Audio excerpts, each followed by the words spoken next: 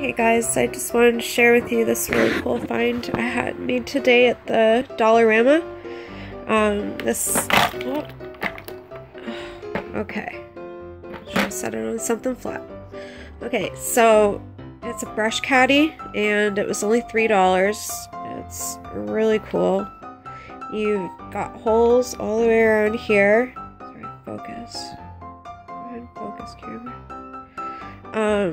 It may not focus. It's not ever worked right since I broke it. Yeah, there's holes all the way around to put your brushes in. And there's a handle on it right here.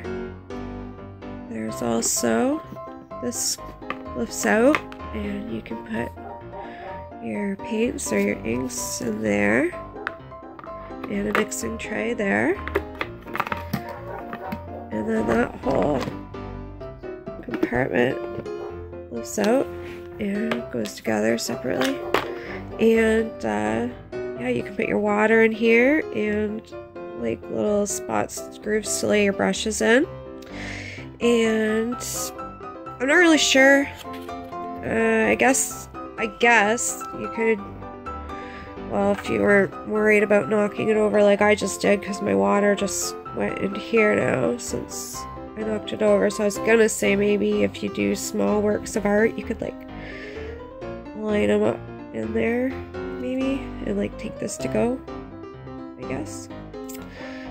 I guess if you're moving it, you'd want to dump the water out so that you didn't wreck your artwork. But yeah, I don't intend to do that anyways, so I just thought it was really cool. And I have my brushes usually here. I've got lots of brushes here in this caddy, but it's too far to reach from here to there.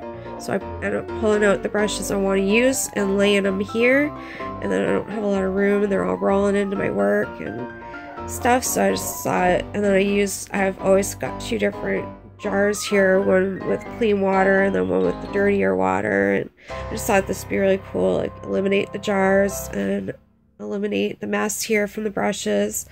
And I got two spots, so clean water, dirty water, and all my brushes. And yeah, so $3. I couldn't even believe it.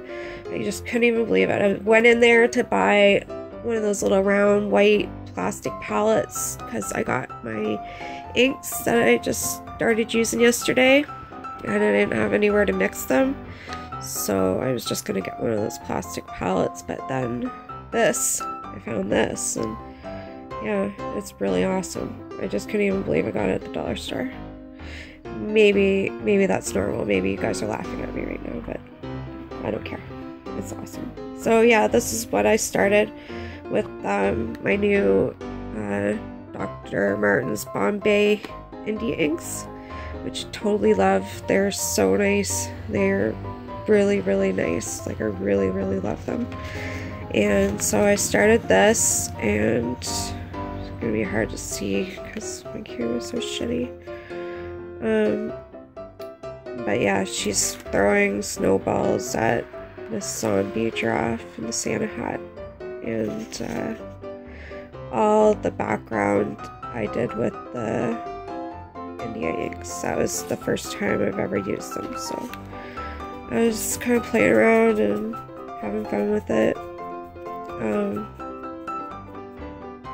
I'm going to probably just use Twinkling H2os to finish off the girl and the zombie giraffe. But yeah, they're really awesome. I really like them. They're permanent now, so all the work I did in the background's not going to run or anything when I add the watercolor to it. So it's yeah.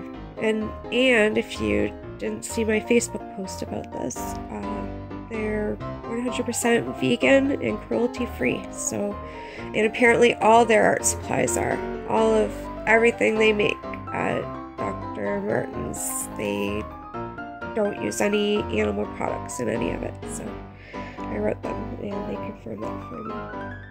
So yeah, anyways, it's just going to be a short little video to show you my new brush caddy.